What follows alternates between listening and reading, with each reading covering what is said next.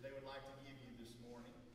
What a blessing it is to see each and every one of you here. And I would like to say happy Independence Day week as we celebrate the 4th of July this week. And I'm thankful as we've watched this video on the Pledge of Allegiance. I'm thankful that we live in the country that we do, and we should be patriotic because it is God that has blessed us to be able to live where we do in spite of the problems that we have. And I, for one, having served my country, am very proud to be here. But I think that there would be a big problem if I didn't say this. As proud as I am to be an American, as proud as I am to live in this country, I think that our patriotism needs to go much deeper than the Pledge of Allegiance to the United States of America. In America, we are what really should be called resident aliens. While we might be residents of the United States, our permanent home as Christians is the kingdom of heaven. And that's where our patriotism should truly lie. So as we are patriotic today, let us be patriotic first and foremost to the kingdom of heaven. America, like every other nation on earth, is only a temporary place. But the kingdom of heaven is one that will never fall. So let us be thankful that we serve a God who is so gracious and so good and has allowed us not only to be residents, but to be citizens of such a wonderful kingdom. Let us pray this morning as we continue with our worship service. Our Heavenly Father, we are so grateful today to be able to come here and freely worship you in spirit and in truth. We thank you, Lord, that you have blessed us with the opportunity to live in the country that we do. Despite the problems that it has, Lord, it is the greatest place to live on earth.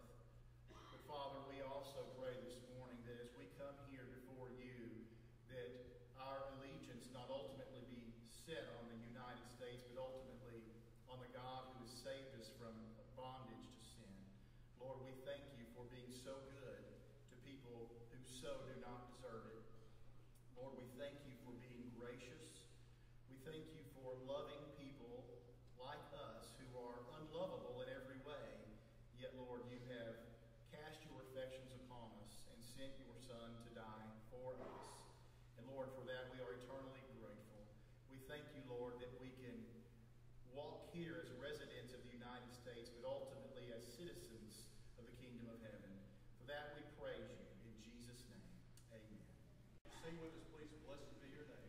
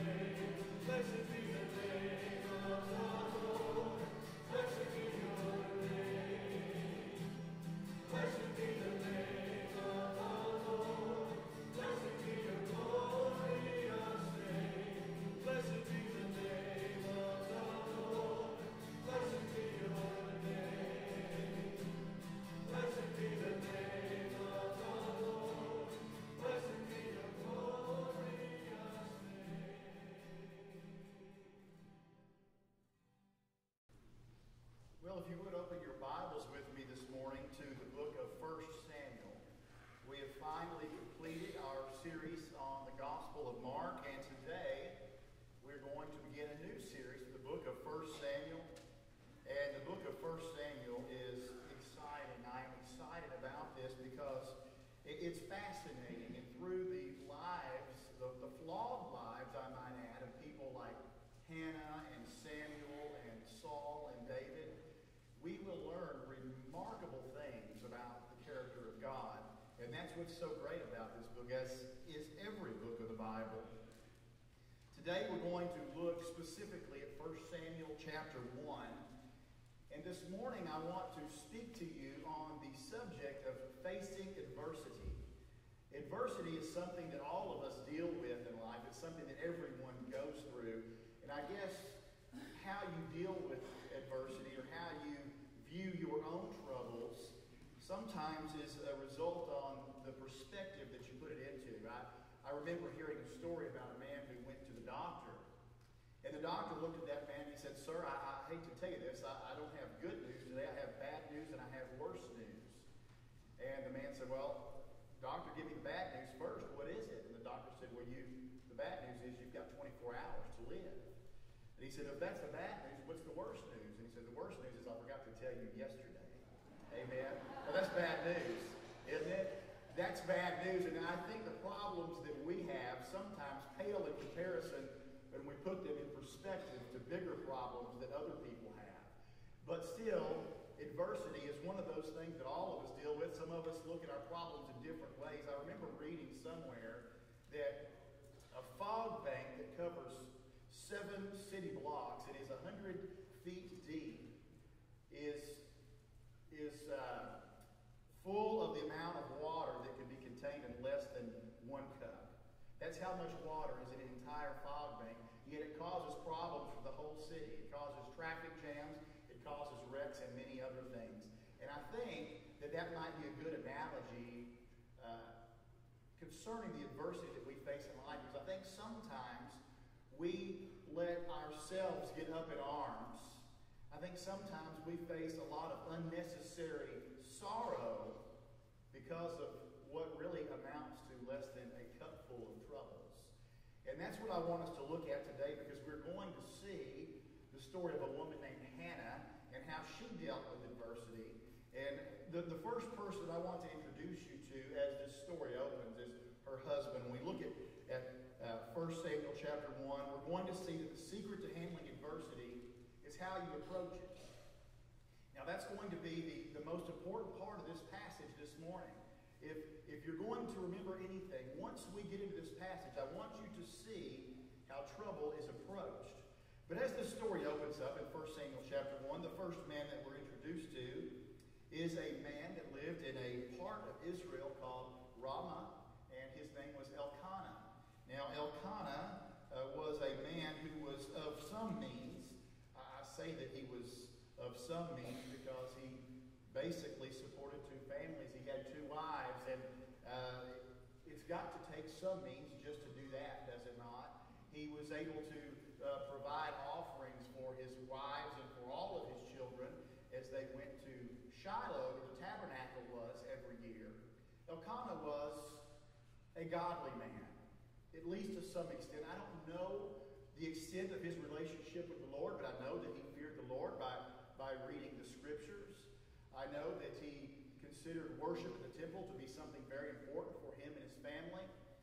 At that time, the tabernacle was in a place called Shiloh. This was before Israel had set up Jerusalem as its capital. It's before the temple had been built. And the resting place at this time for the tabernacle was a place called Shiloh. And that's where he would take his family to worship as they would make sacrifices before the Lord. But even though Elkanah was a godly man, or I should say a man who did fear God, there was a serious problem with his life. Now, this is not going to be the main point of the story today, but I think it's important to note this because I think sometimes we fail to see it. We say, what is the problem that he had? Well, the problem was that he had 2 wives. Now, in this day and age, you can see why that might be a problem. But you look back into the Old Testament era and you say, well, why was it a problem for Elkanah to have two wives? After all, we see other godly men in Scripture that had two wives. And the Bible praises those men. We see men like Abraham, although one was really a concubine. We see Jacob, who had two wives. We see David, who had more than one wife. Solomon, while he had many problems, he had a multitude of wives. And we ask ourselves, if there were people in Scripture that were godly men and that were praised for their love for the Lord, why do we want to point our finger at Elkanah and say there was a problem with him having two wives? Well, the problem was that was never God's plan from the start, that anybody had two wives. And while people like Abraham were praised, and David and Jacob, it was never praised the fact that they had two wives. As a matter of fact, those issues never really caused them anything other than problems. So let me say, first of all, that this man, while he was a godly man, his life was compromised in a serious way. And that is because he had two wives. Now I want to move on and talk about those wives, because it's on one of those wives that this story centers. One of the wives was a woman named Peninnah. Now, Peninnah was a woman who had borne many children for him. She had sons and she had daughters. And the other wife was one whose name was Hannah. Hannah, it appears, was his favorite wife because in verse 5, the Bible tells us that to Hannah he would give a double portion because he loved Hannah. Now, that doesn't mean that he did not love his other wife, Peninnah, as he loved Hannah. Hannah had a different circumstance in her life than Peninnah had. She was barren. She was not able to have children.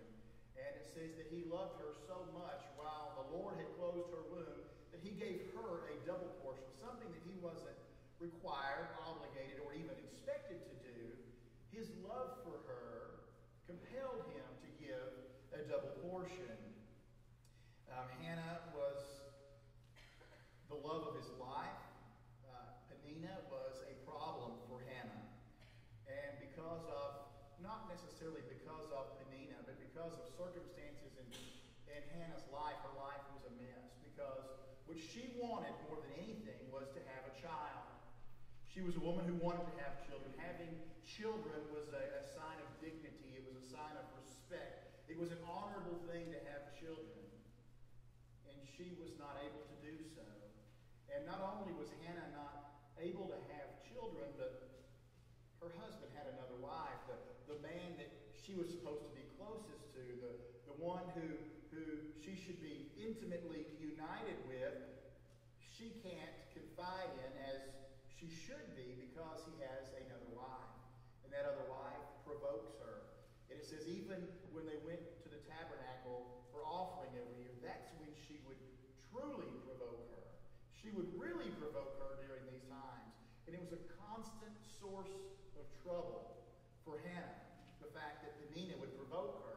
She basically rubbed it in her face that she had children while Hannah didn't.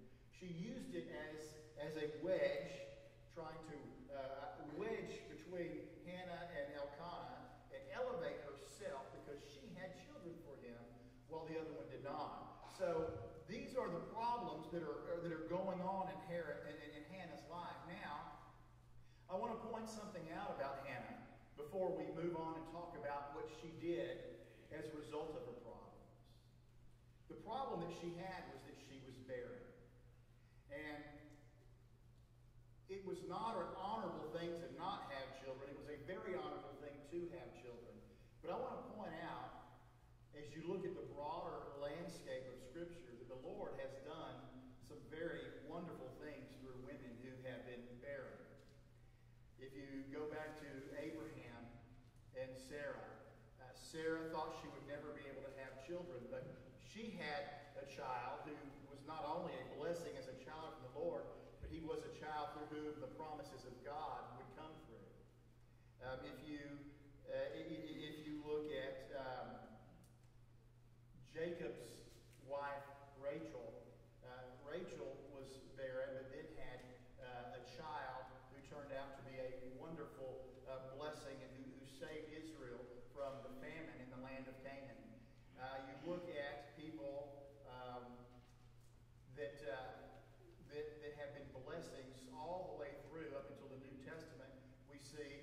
Well, we see the story of Mary, who it doesn't say that she was barren, but the fact that she had a child, having not ever knew a man, she was in a place where she couldn't have children, yet she would give birth to one who was going to be a great one, who would be our Savior. His name was Jesus Christ. We look at Elizabeth, her cousin, who gave birth to John the Baptist. We see scriptures full of people who were barren, through whom God has done wonderful and mighty things. But let me point out what the source of her problem was. What is it that caused the problem? What is it that caused the adversity in Hannah's life? Now, that's really what I want to deal with this morning. Because we all find ourselves surrounded by problems. And each of us have different problems. Some people have ailing health. Some people have handicaps of one kind or another. Some people have bankruptcy issues. Other people have relationships that are failing. But what we do when we look at our problems is we say, what caused all of this? What is the source of the problems? And usually we point the blame to whatever that source is, don't we? And usually we have some kind of resentment. We have some kind of a problem with whatever it is that caused our problems. Because if it weren't for that, we wouldn't be going through the situation that we're in. Is that not right? Well, I want you to see what caused Hannah's problem. Because Hannah could have been a person that was full of bitterness. She could have been a person that was full of resentment. But she wasn't. And we're going to see that in a minute. But I want you to see what caused her problem. Look at verse 5. To Hannah he would give a double portion because he loved her, although the Lord had closed her womb. Her problem was that she was barren. What was the source of that problem? Was she barren because she was just disrespectful and living an ungodly life? Was she barren because she had done something to put herself in a position physically to not have children? No, she was barren because the Lord had closed her womb. Verse 6, and her rival provoked her severely to make her miserable. Why? You see, Peninnah wasn't the source of the problem.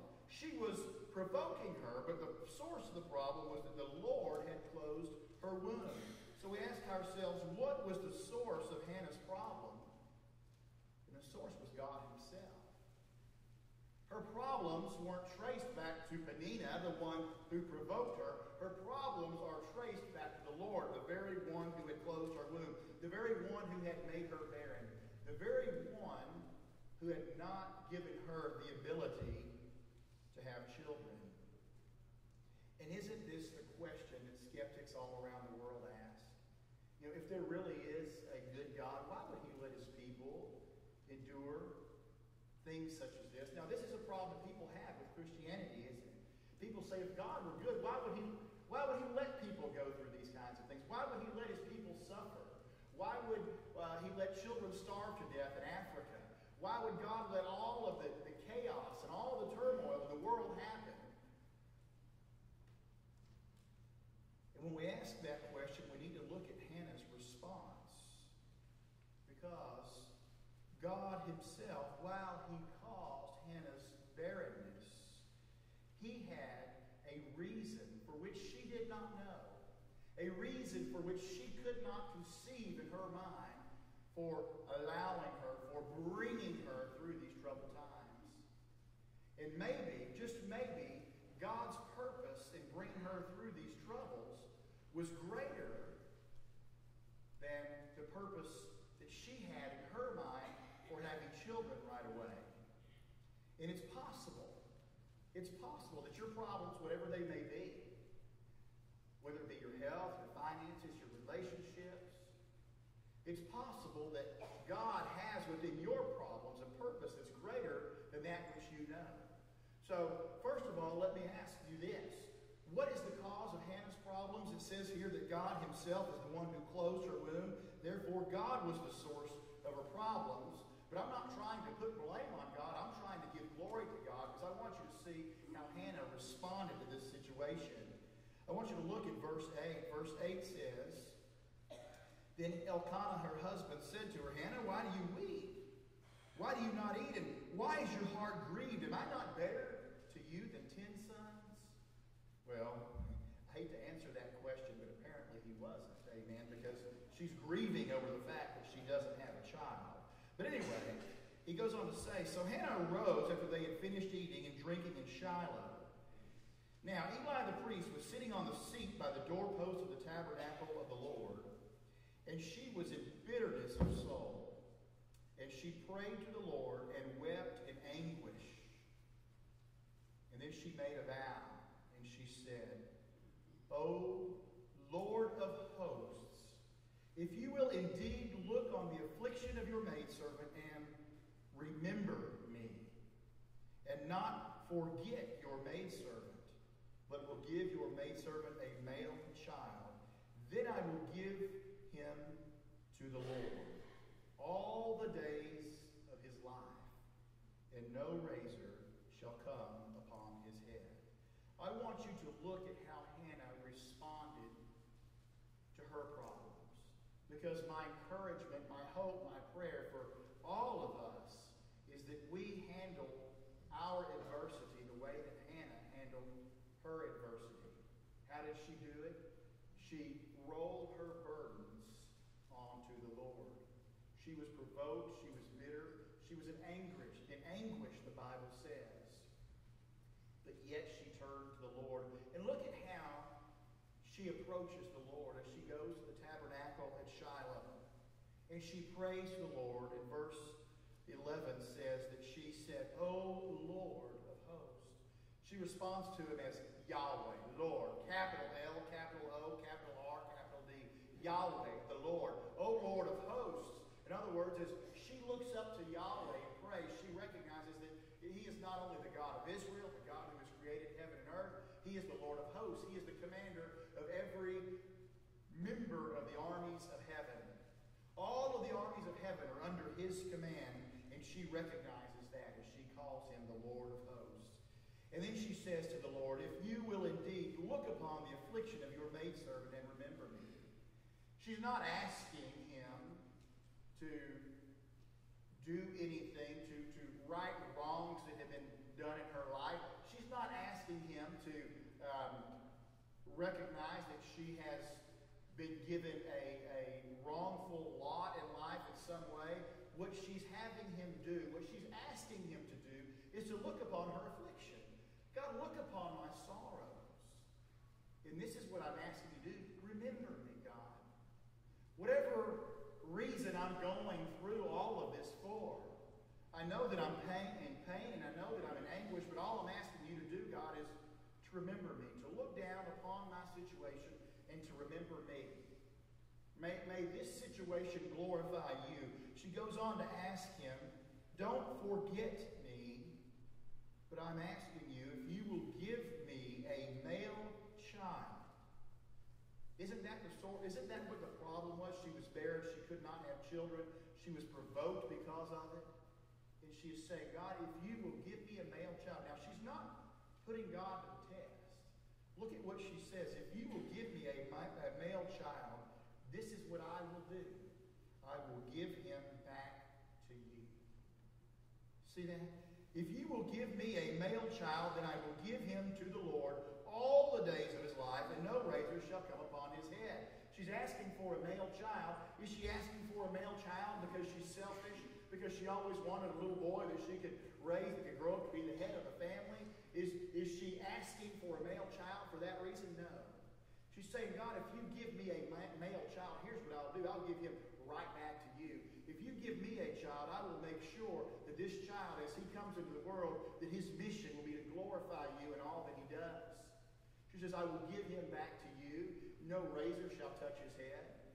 Now, you and I may think, well, that's not a very nice thing, is it, to keep a razor from touching your child's hair? Don't you know that boys aren't supposed to grow up with long hair? I mean, that doesn't look right, does it? No.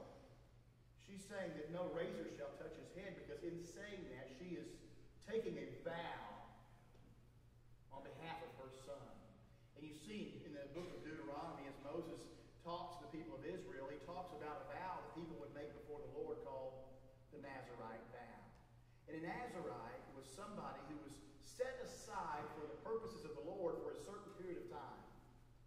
You know, you had prophets who were called by God to do their job. You had priests who were called by God. You had kings that were called by God. But a Nazarite was usually called for a specified period of time But she here says all the days of his life.